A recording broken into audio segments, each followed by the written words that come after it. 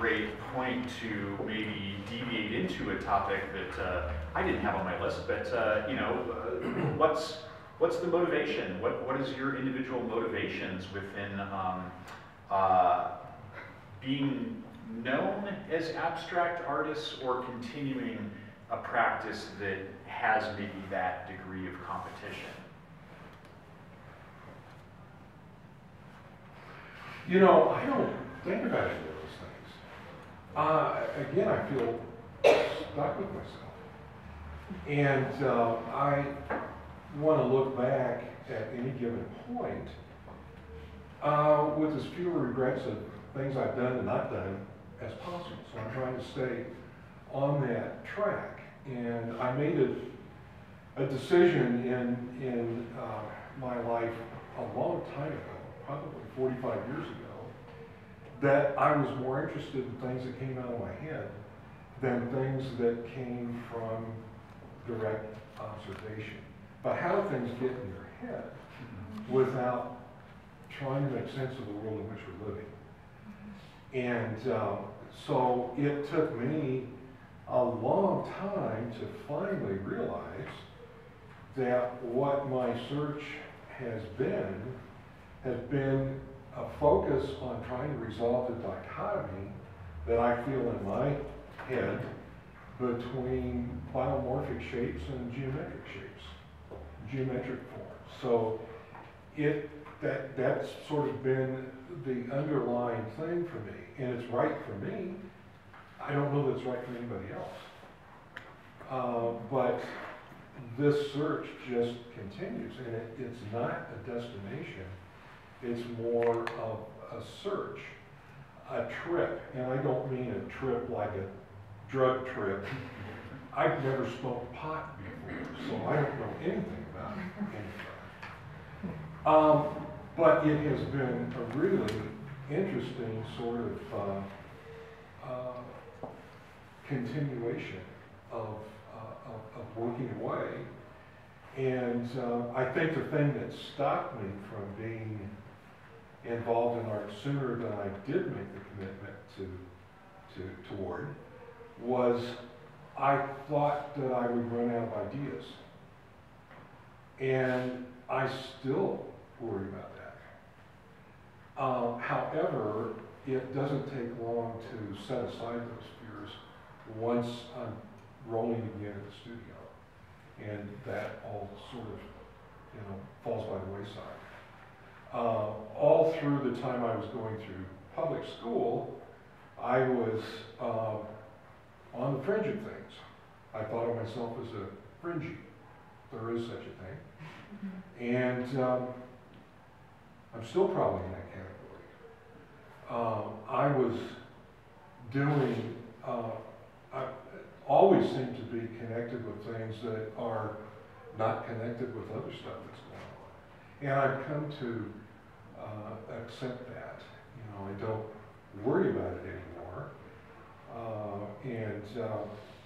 I think that again, it's so important for each of us, if not all of us, whether we're involved in art or not, to come to grips with self-acceptance of what really is meaningful to us. So that's what I'm, trying to do. Sure.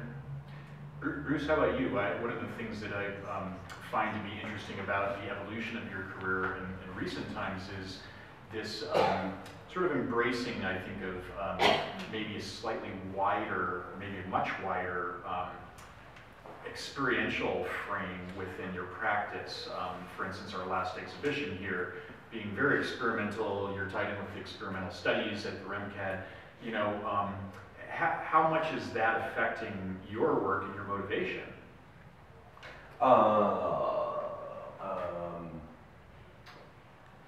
I suppose I would start by saying I don't consider myself an abstract artist. Or I don't consider that to be a useful way to think about what I do. Because to me, it's all abstract. I mean, the air in this room is an abstraction. And I think that, to have that kind of widening out and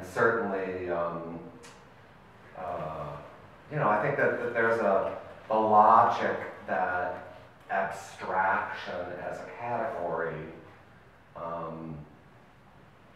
historically speaking, has, at least for me, quite radically changed in a contemporary sense. So abstraction, or one story of abstraction is that it is a reductive process. And so you go from the specificness of things to the generalness of things in order to come to a universal truth about things. I'm more interested now in an additive abstraction, where it's about creating or gathering forces, and those are both material forces and conceptual forces, that come together to make something that I didn't know I knew how to make. So I'm always trying to find something other than what I imagine I either should make or want to make, or I'm always trying to get past what I think is some notion of truth to get to something new. And I think that's very relevant in the age we live in, because, as you all know, we have many, many rapid changes and challenges, and we have to find new ways to be in the world, rather than trying to find some notion of, well, this is the truth, and this is the way to whatever it is. So I'm always interested in being in opposition to. So I will make the claim that I am not an abstract artist, or it's not meaningful to say that I'm an abstract artist, because all art is abstract. Oh. I agree with you.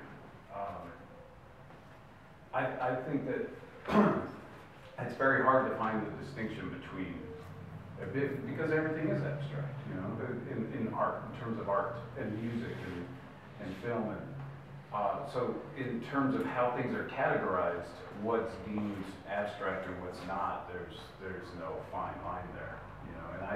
And for me, the reason I deal with abstraction is because I've just always had this. I'm a very cynical person, and for me, painting something that's representational is making a statement, and I don't feel comfortable about that. Just because, you know, as I get older, I look back at what I've done in my life. It's the same reason I've never gotten a tattoo, because I'll get tired of it, you know. And if I make a statement, a static statement in a painting, I know I'm going to hate that eventually. So for me, it's just a way of dealing with, you know, trying to find something that is beautiful for me, but in a way that isn't making a definitive statement. That's why I do abstract art. But I also don't call myself, I wouldn't call myself an abstract artist, because I do work in other areas. I mean, you've been to my studio. My studio is a lot of representational stuff, but it's all about breaking down. It's all about breaking down. And then when I work on my paintings, it's all automatic. So I'm developing it as I go along, because for me, the process of making art is more about discovering than it is saying something, putting something out there that this is me or this is what I feel. It's more about who am I? Where am I going? And I think, you know, to refer to Dave talking about being on the fringes, I think most artists start out that way, or have always been a little on the fringe. And I think doing art is almost like therapy. You know, for a lot of artists, that's, you know, we don't really like to look at it that way, but we're all a little weird, and we're doing something that gives us some meaning, trying to find we're always trying to find beauty and some kind of structure, even though sometimes we can be drawn to chaos. Within chaos, just as human beings, we want to create structure out of the chaos, and we want to find something that we can relate to, and we call that beauty. So I want to add that I think anyone who's at all squeamish about being different certainly isn't going to go in the direction of being an artist. That's true. Kate, do you want to add anything to the topic? I would say that we all have lots of different reasons, motives for what we do and how we construct a world that's either entirely internal, that we then have to make external, or taking it the opposite direction and using the external world to create an internal world that then becomes artwork. There's lots of different ways to do it. I don't really look at my own practice of making art as cathartic. I don't really want to make it autobiographical. I really don't want to look back in 5 years and try to remember what kind of emotional mood or response or thought process I was really involved in at that time. I do feel like abstraction has a place in history. We do have a reading of it. We can look at things and kind of date them in a way. There is sort of a sophisticated visual language that we understand now that was different in the 50s when Clyfford Still was really beginning to get that palette knife out and make those big canvases. He had a completely different set of things around him that he was seeing and responding to than what we have now. I don't think those same paintings could be made now, actually. I mean, they could be technically made, but I'm not sure they could be sustained and made in that way if they were. But I think we look at our own work. I can look back, and all of us can, as artists. You sort of move on. You make a set of work. It does its job, and next. You know, we're moving into something else now. And there is a reading of that abstraction. Abstraction to us now, like maybe from the 70s and 80s, maybe even some of the 90s, looks different than what we see right now. There is a definite progression, I hope. And I'd like for all artists to think that they have a real position in that progression. I don't know where it's going. I don't know that anybody does. I don't want to know. Thank God. Yeah. Okay. Question? Oh, yes. I'm going to address this to Dave primarily, but Dave, don't you also feel maybe a more appropriate term to describe what you call a fringy is you're a free spirit? No, well, probably, but I was on the fringe of things. You know, it was a not very interesting time being in high school. And things got a lot better after that. But I've always been kind of on the outskirts of things. Movements in what's going on in art, and you know, do I care whether I am or not? A little bit, but not much. And so this, you know, this sort of thing just kind of continues, and I'm okay with that, comfortable with that at this point in my life. I wanted to mention that there was something that happened to me. Somebody shared a book with me, and this was images, a book of images that were from some cave walls some 20,000 years ago in France.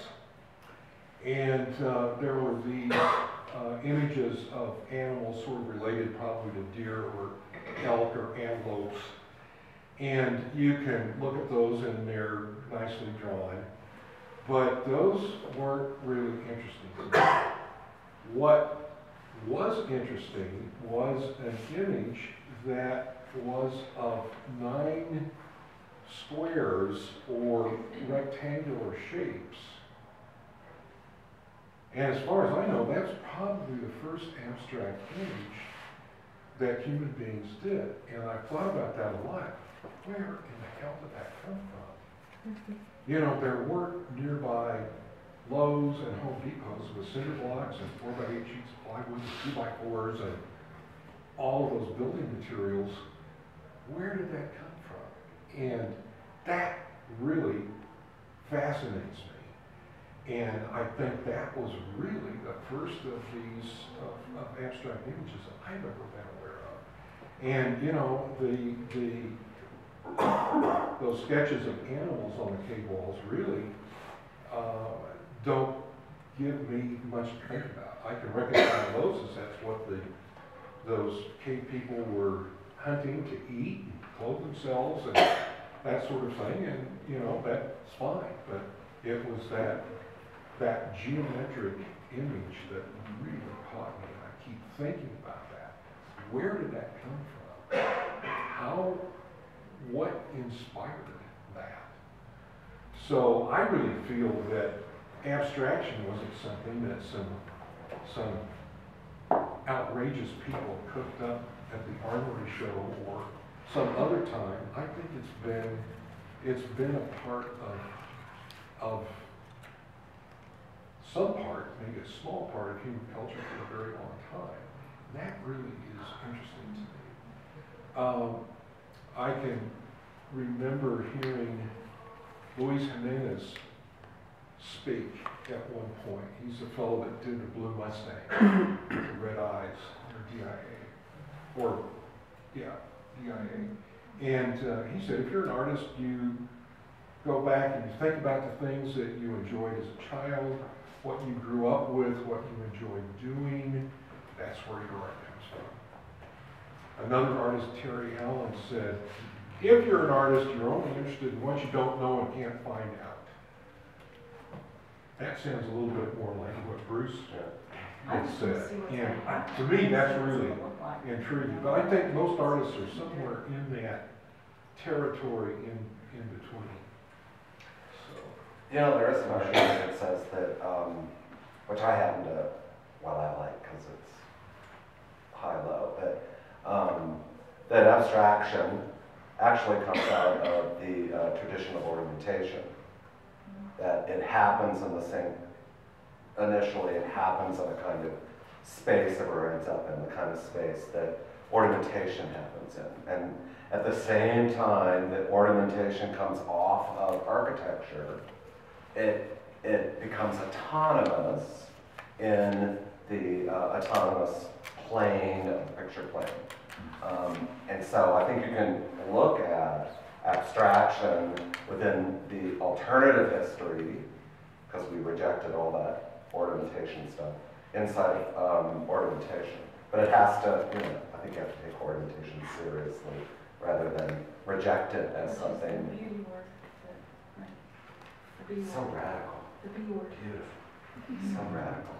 And so, you know, that painting out there of mine is based on two Islamic patterns, or excuse me, two Mid-Eastern patterns that I laid on top of each other and sampled a little piece of it out to make a kind of armature on the painting, which is a way for me of recognizing this history that I'm claiming as part of my artistic pantheon is ornamentation,